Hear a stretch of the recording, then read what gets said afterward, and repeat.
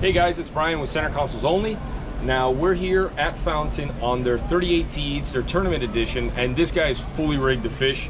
You'll see this massive space here at the bow.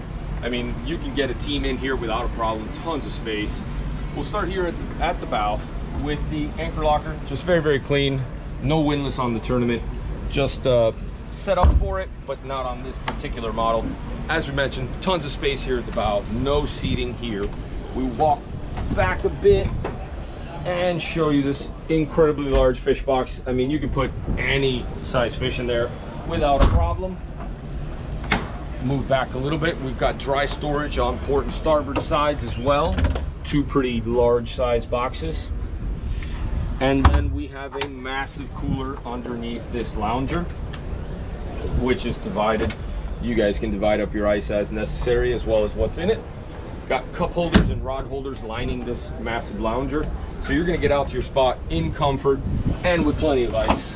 Here we've got one of our fish boxes on both port and starboard sides at the midship, and we'll go ahead and take a look at this head in below the console. Plenty of space in there for a tall person, pretty comfortable for the crew. Got rod holder storage on either side as well, or a gaff as necessary.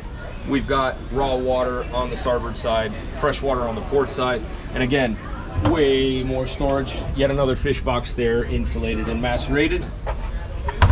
We'll make it over to the helm real quick. At the helm, you'll notice the Bocatech switching, Garmin electronics, Fusion sound system, and our Livorsi tabs. This particular boat is outfitted with Mercury 300s, triple 300 V8s, so she runs extremely well. We'll go ahead and look at one creature comfort that I like very much. Storage space for your phone, keys, whatever else you have there. It's going to keep it out of the weather and keep it safe. We look at the seating. You've got your standard leaning option, and you've got your sitting option with the footrest. JL audio sound system as well. Can't go wrong with that. As we move back, we'll look at the tackle storage. First off, we have a port and starboard tackle station. That is excellent for a tournament boat, but what would make it even better is if we had a rear-facing tackle station as well. Storage here. You've got a cutting station in a starboard variety. Tons of rod holders. We look at the hardtop. It is affixed to the leaning post in the rear as well. So you've got a super sturdy, very large hardtop with plenty of rod storage. We make it to the back, and you'll notice, guys, you get that team out there, they're getting there in comfort and in style. Nobody's suffering on this one on the way out to the fishing grounds. Go ahead and get that out of the way, as well as multiple live wells, 55 gallons apiece, pressurized. They're going to keep the bait happy. You guys are going to be able to fish as much as you'd like. As we move to the transom, you'll notice tons of rod holders there, as well as that Mercury 300 V8 power we talked about. It's going to get you moving pretty quickly, and again, get there safely.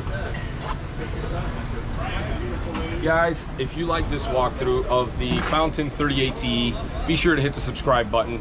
Check us out on Instagram at Center Consoles Only. Again, I'm Brian, and this was your 4-minute drill. Have a great day.